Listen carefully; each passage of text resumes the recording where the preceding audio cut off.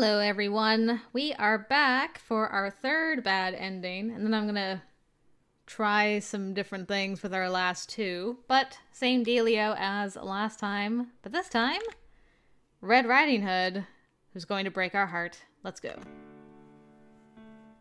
I've decided to choose Red Riding Hood. At this, the wizard smiled brightly. I see. He's a hard worker, so I'm sure he'll make you happy. Yeah. Smiling, I nodded. Then he rose from the sofa. Well then, the crisis has been averted. Looks like I'm done here. Thank you for everything, Mr. Wizard. No, I barely did anything at all. You were the one who made the choice. I wish the two of you all the best. Thank you. Later, I waited for the chance to speak to Red privately. Naturally, I wanted to tell him my decision. Red! What's the matter, Miss Arisu? I've made my decision, and I choose you. What? I'm in love with you, so... At my unexpected declaration, he looked at me with his eyes as round as saucers. Then he averted his gaze and took a step backwards. Red? I'm very sorry. While I'm flattered you feel that way, I am not worthy of you.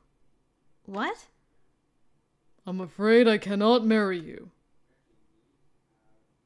And there you have it, folks. Once again, rejection town. Are we gonna go back to the cabin again? Since him and Snow White are so similar. Possibly. Possibly. Alright. Gotta get through all these shenanigans again.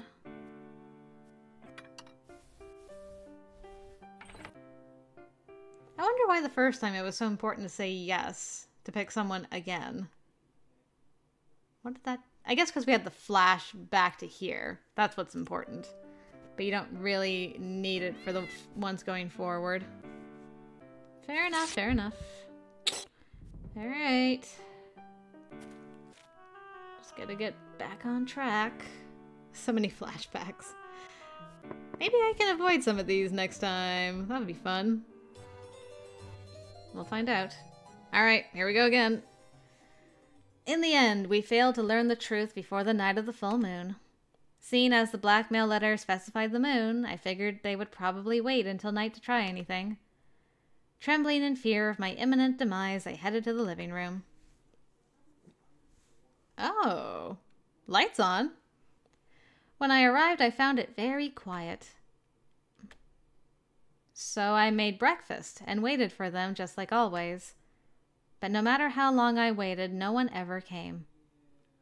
Any minute now, Cinderella or Red Riding Hood would walk in the door and greet me with a smile. Maybe they had to leave early today. I sat at the table, surrounded by plates of food and empty chairs, and waited. But no matter how long I waited, no one ever came. Eventually, the whole place started to feel foreign. Frightened, I ran out of the house. Yeah, back to the woods. What happened? I walked through the forest. There were no signs of life. No humans, no animals. Just the crunch of dead leaves underfoot. Red. Fearfully, I wrapped my arms around myself.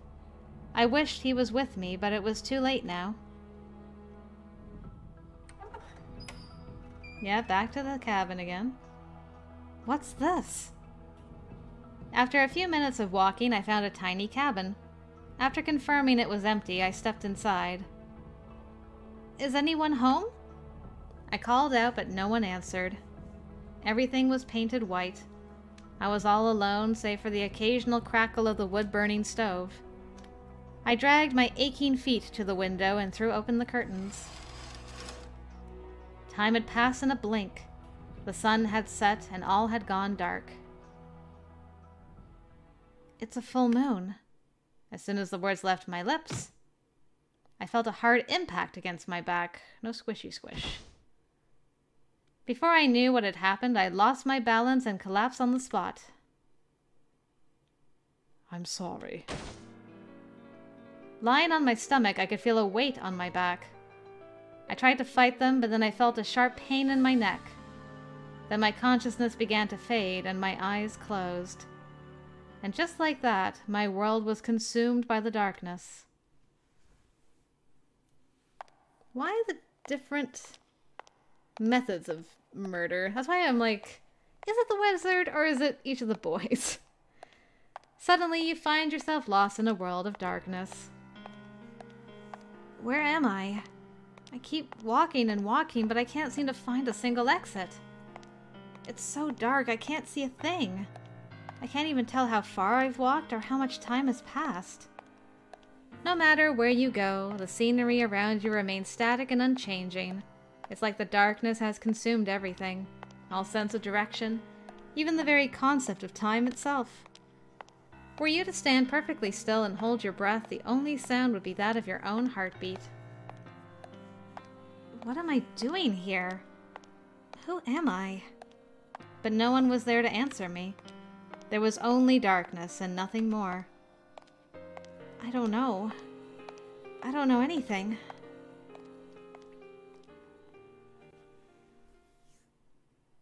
Alright. Failed heroine, Red Riding Hood story. Alright. Once again, not too much there, just the fact that each time she gets taken out, it's a different thing. So, one thing I did pick up on is that where she dies is tied directly to the boy she picked as well. Like Cinderella, she was killed in the mansion where he spent his early childhood days. Red and Snow White, we were killed in the cabin, which makes sense. So does that mean Kaguya and Gretel will be at the cafe? Possibly. Kaguya might be at the lake, too, but we'll see. Kaguya's next, so we'll find out next time. See you guys there!